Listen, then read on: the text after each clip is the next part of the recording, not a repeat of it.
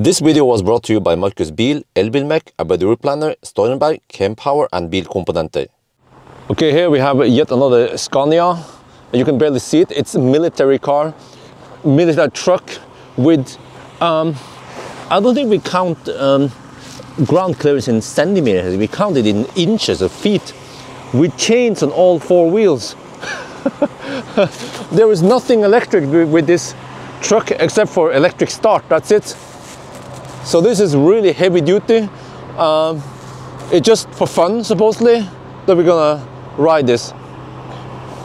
I thought I was going to get a ride in this. Supposedly they want me to drive it. So I have never driven a truck like this before. I know how to drive manual, that's it. But supposedly we will not do much gear shift. So we just, let's see, clutch, start the engine. Hopefully there's not too much vibration on the camera now. And then we just put it in second gear, right? Yeah, straight forward. There. And the brakes. This one. Oh, okay. Take it, pull it up. Yeah. There. And then we go that way. And then I just, now supposedly I just release the clutch. Yeah. But the clutch is okay. Oh, I see. Okay. It was a bit harsh. Okay. I was, wait, huh? Well, yeah. Why did it jump like that? Oh, because we're in second gear. Yeah. Okay. But that's very low gear. So, all right. So we are supposed to go on this off-road track. Okay, there we go. So it doesn't go that fast. And then where do we go now? To the left. To the left there. Okay. So how fast should I go now? Or on the green span. On okay, the green. All right. I see. You see, last time I off-roaded, that was in a Tesla Model X. I broke some stuff. Wait, do I go left or right? Right. Right. Okay. But this truck is built for this shit. Yeah. So, oh yeah. Let's see. I just have to remember that we have some wide truck, and also there is some significant axle distance. Oh, I need to be more to the left here. I'm not used to this. Oh, but it can climb up the hill like a goat. So yeah, of course. Wow, look at that. There is. Wait, I mean, huh? How does it go? Oh, okay. Oh, look at that. How it can climb that shit. Okay, so I was told to not clutch, just drive. Okay, it has some engine braking. Well, how am I doing now so far? Fine. So far. Here we have to have some speed. Okay, speed. Okay, speed. Power. Just like Jeremy Clarkson. Get up the hill. Right, I'm a little bit past the green. Okay.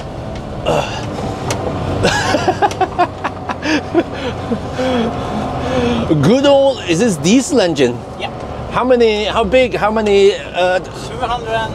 horsepower. 250 horsepower, but how big is the engine? 9 liters. 9 liters? What the heck, 9 liters? How many cylinders? 6. 6, okay. Is it a straight 6? Yeah. And it's Scania. I didn't know that Scania had military trucks. Whoa, look at this. This is crazy. Okay, just go. Okay. Okay, I need to steer a bit. This is actually even more fun than those electric toys. Oh. Yes, give it. Okay. What the heck? Oh, I see there are some tracks there. I need to, okay, I get in the dip. Yeah. Okay, there. It's okay. Lots of chains. Is it permanent all-wheel drive? Yeah, 4-wheel drive. Okay, 4-wheel drive. So, I actually thought it would be noisier than this. It's not that noisy. Okay, maybe because we're driving kind of slow. But wow. This is proper off-roading. Except for that, okay, they clear the snow and stuff. But there is no road here normally. No. Okay, no road. Because where we're going, we don't need any roads. Or with this vehicle, we don't need roads. Oh, let me see. Wow. Oh. Interesting. And he said, okay. What do I do now? What do I do now? Just hold on the steering wheel. Okay. Okay, keep at the speed. Okay, get some speed. Speed. No, take it easy. And then take it easy. Okay. And then now you can guess. Oh, okay. Oh, it bounces like a boat. It needs to have this. Oh, this is the shape we were talking about. Oh, it needs to have the suspension travel like a true off-roader, like a Jeep. Yeah, Jeep can just go home. Scania, man. It's crazy because when you're driving here, you see the middle, the dip in the middle. It is so tall. The snow in the middle there. Oh shit. So okay, what I've learned from off-roading is that, okay, after my mistakes, is that when you go downhill, don't brake. You have to have some speed. When you go down, when we go up that one, just hold the steering wheel straight ahead because we are going to look at the sky. And then you use only the brakes when you go down. Oh shit! But you have to have some speed. Then we go up, yeah. Oh shit! What the heck is this? What the heck is this? Ah! Ah! Just straight ahead. Okay. You brake down. Okay, brake a little bit. Oh, but those chains, they really dig. You see, there's some G-forces there that my camera bag is rolling down here. But this truck can just grip. Like it is so unreal with these chains. These chains, are these regular chains or is it some kind of... Oh, it's regular snow chains for this four-wheel. Okay, but can you use these chains on public roads? No, I don't think it will be too big. Okay, but man, there's like heavy chains that grip on the snow. So like according to my sense of physics, we're not supposed to be able to roll down like this. It's supposed to slide all over the place, but here it just grips like it was on dry tarmac. Oh wow! But do I drive slow now? No, that's fine. Okay. Speed is fine. Speed is fine. All right. So good thing we have an instructor here. Otherwise, I'll get lost, man. Just like at that NAF off-road track. Well, I didn't get lost, but I made lots of stupid mistakes. But what I was going to say is that when you go downhill, you have to you need to keep the wheels running. If you brake and you lock the wheels, you have no control.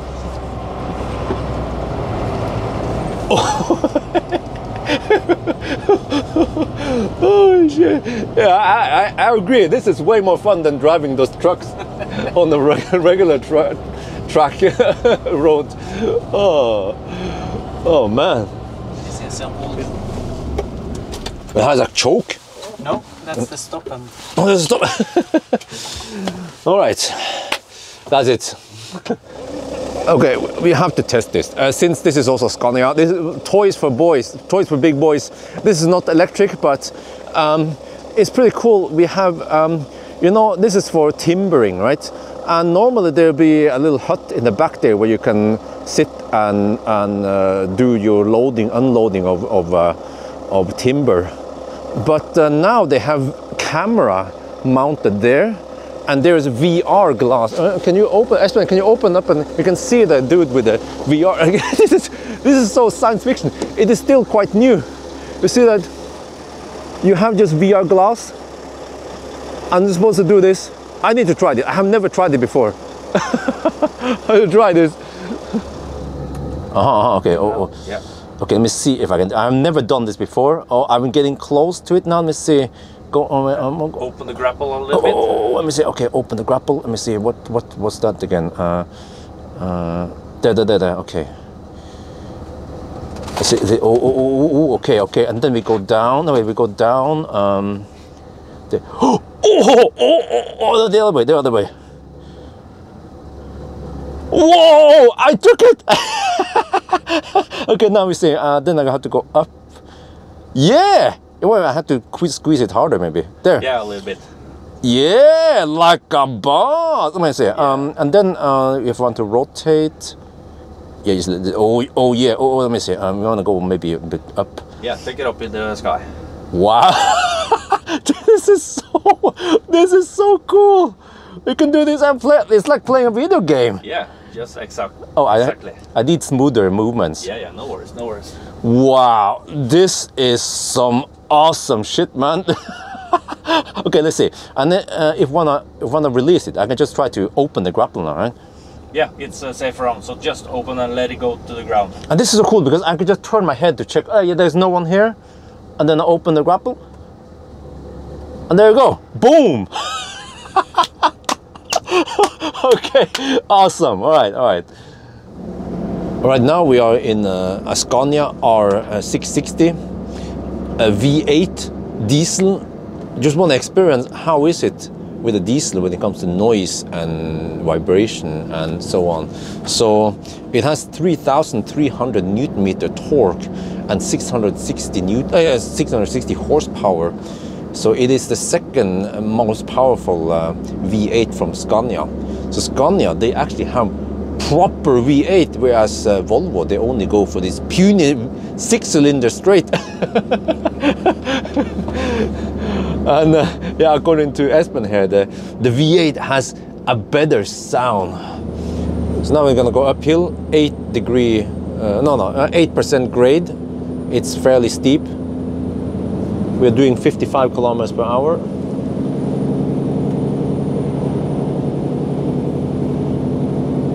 $60.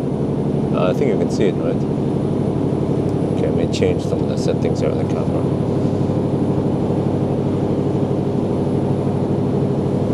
Okay. So it's yeah, you can hear the noise when you go uphill, along with the turbo whine. I think there's a bunch of Scania cars now just doing the tests. Yeah, it's like Scania trucks. Okay, the last bit of the test now is to then ride electric truck and on public road this time. The same route we went with a fossil, but this time we don't have any cargo with us. It's just a little bit logistics here, but we still get the same impression. We're going uphill now, cruising at 80 kilometers per hour. And let me see if I can show you guys the numbers here. It's a bit hard to see, maybe. Oh sorry. But okay, I can tell you that with load, with 40 tons, was 40, right? With 40 tons of load, I mean total weight was 40 tons with the whole truck, and the consumption on this test route was around 2,000 watt hour, 2,080 watt hour per kilometer. So yeah, it is roughly 10 times higher than a passenger car, but the weight here is roughly 20 times more than a passenger car. So in that regard, it is still relatively efficient. And also it was minus 16 degrees Celsius, maybe even colder. So we've seen today it's been even colder, minus 20 degrees Celsius.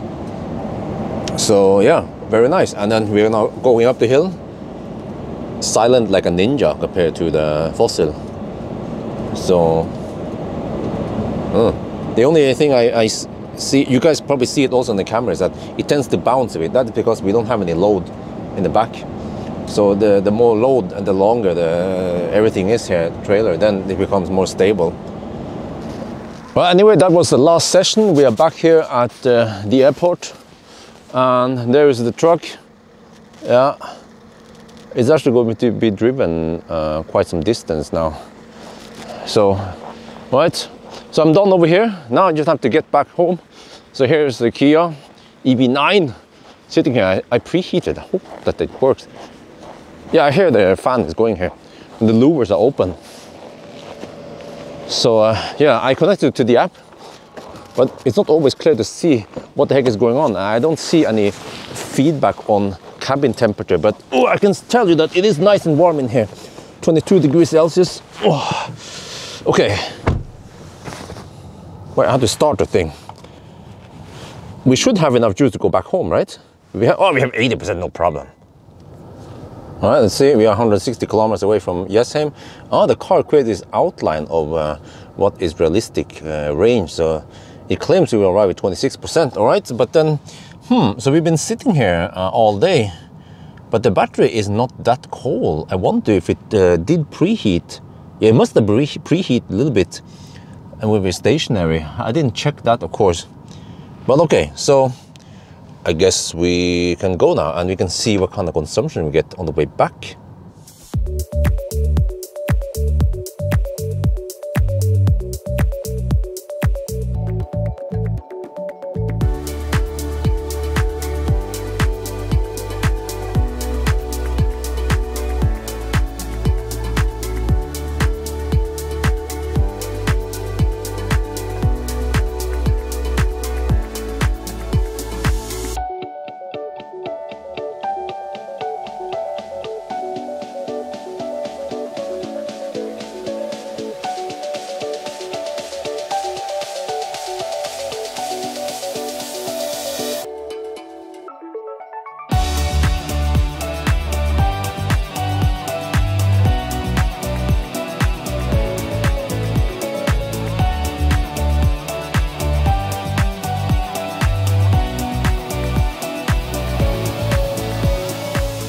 We are now driving along Mjøsen, and over here it's only minus 15 degrees, no, minus 14 degrees Celsius. So yeah, I've decided to take some charging tests before I go home. So I want to test some V2, V3 supercharger and also Ioniq. So I activated the preheating. You can do that manually. It's now pulling 4.4 kilowatt, and the battery is heating up slowly. Yeah, it's probably the big size battery, but I feel like it's going, yeah, a bit slow. Okay, hopefully we get enough heat to get some okay speed at the supercharger at least. We're now at the Kempower chargers at Nebbenes, and yeah, this is interesting. We actually arrived with 40% and we have even been preheating, so this makes me wonder if I could actually make it back to Jessheim without the recharge we had. But okay, anyway, look here. The after charging has not been reset. You see, this is from Oslo. Oh, sorry, from Jessheim this morning. This wait, where is it? This is from Trysil. Yeah, this has been automatically reset. This you can reset yourself, and then no wait, wait, you can reset after charge. That is strange. No, what happened? I could have sworn I saw the whole okay to reset. Okay, yeah, it popped up. Okay, whatever. This trip meter should reset automatically, and you should not be able to reset it yourself. Okay, whatever. But you see that preheating is still active. It's still pulling only 4.4 kilowatt. In my opinion, a big battery like this should have at least 6 kilowatt. Maybe even 9. You know, BMW iX and iX3, they have 9 kilowatt battery heater. Tesla can go up to 15 kilowatt because it uses heat pump along with the motors. So we only have 4 to 13 degrees Celsius right now. So let's see what kind of speed we get then. Okay, let's see. This is 800 volt car. So you see that the onboard converter, whatever, in these Korean cars, they will request 450 volt and then transform it higher for the battery pack. But let me see, it should say, wait, where does it say it? No, there, you see, if you switch over to English here, you see that it says that vehicle limits. Yeah, so, and then this is branded as 150 kilowatt. So I'm not sure how many amps. It should be 300 amp. So it's pulling 170 amp right now. It should cap at 300 eventually. It's just slowly doing a ramp up now. 200 amp. No, wait, I forgot. Maybe they only request 200 amp for some reason. Yeah, I'm pretty sure you can get 300 amp of this in other cars, but yeah, for some reason the Korean cars, they only request 200 amp, and that becomes only 90 kilowatt hour per hour. Let's check out what's going on inside the car then.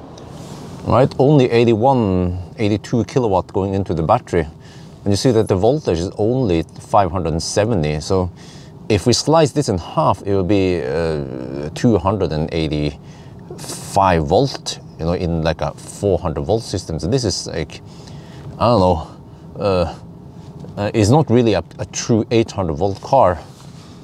But okay, let's move over to the supercharger and see what we can get there. And then on the V2 supercharger, it doesn't seem to work. I tried twice now and I get the same problem. Lost connection to charger. So yeah, This is the hassle with eGMP platform, is that it struggles to work with supercharger. It should at least work on V3, but with really low speed. So let me see, next one, let's try hypercharger then. Well, this is good. We have a non-shared stall now. There, the ZS EV moved. And you see that we have 145 kilowatts from the charger, 150-ish. And then here it jumps a bit up and down. But it's trying to heat the battery. Under ideal condition, when we have at least 25 degrees Celsius in the battery here, and at 40%, we should get around 200 kilowatts. So the battery is simply too cold right now. Well, okay, let's move over to Ioniq. I want to see the speed over there. We are now at Ioniq, and man, what the heck? So there is around 10 kilometers from Nevenes to here. And I fire up the battery heater the moment I started driving. But the battery almost, I mean, it goes up really slow, the battery temperature. So, yeah, I mean, it is minus 17 degrees Celsius outside, but this is where we need proper battery heating power. So 4.5 kilowatt is not gonna cut it, man. We need more power. Well, I have the Plaid now that I borrow. Maybe I should do a side-by-side test where I start both batteries with, I don't know, 0 degrees Celsius, and then see how fast they preheat. Yeah. Wow, but when we are charging, we are heating up quite quickly. That means that there must be some leftover heat from the charging process. So you see, we are at 170 kilowatt now at 21 degrees Celsius. So the magic number is probably 25 degrees Celsius. Yeah, so for these cars, you might Colgate slightly in the beginning, as long as you have some preheating, preheat before fast charging, right, in the screen. And then you will get pretty good speed, after maybe 5-10 minutes of charging. Last stop for today is V3, V4 supercharger, and this is a new way of plugging in. You just back up against the stalls. I think you're supposed to park like here, but whatever. You know, we have car with charge port on the wrong side, which is the right side. Should have been left side with the right side. But okay. So interesting is that you see we have 20 to 33 degrees Celsius here. It's not optimal at this state of charge to get maximum speed. But if I want to preheat the battery further, it's not possible. You know, the battery, this display here, it either says too cold or it says suitable. It's not saying mid or whatever, and the icon never shows you any scale. It's just an icon apparently. But when you try to do this, activate, it says that battery conditioning is not available. Battery, what? Man, I hate the systems where you're supposed to read a long message and then it stays up for just what, dude? Why did this even pass beta version? It should have been stopped there. Like, dude, just keep the message on for slightly longer, or even have an okay. But so it's at least it claims that battery temperature is already optimized. Okay, so let's see what kind of speed we get over here then.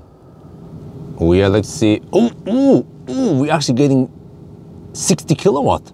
Wow, this must be a new record, because with the EV6 on V3 supercharger, at least previously when I tried, that was a while ago, maybe 6 months ago, I got only around 40 kilowatt, 38 kilowatt. It was dog slow. Now we can actually get proper speed on V3 supercharger, but it still has to do the conversion between 400 volt to whatever. So, I think I need to do more testing here. But yeah, this is great. I don't think I will bother testing on the V4 supercharger, because right now the limitation is in the high state of charge and also versus the battery temperature. Well, we can sit around and wait until 20 degrees Celsius and see if we get any leap. Yeah, in these Korean cars, the battery temperature or versus speed is in 5 degrees Celsius increments.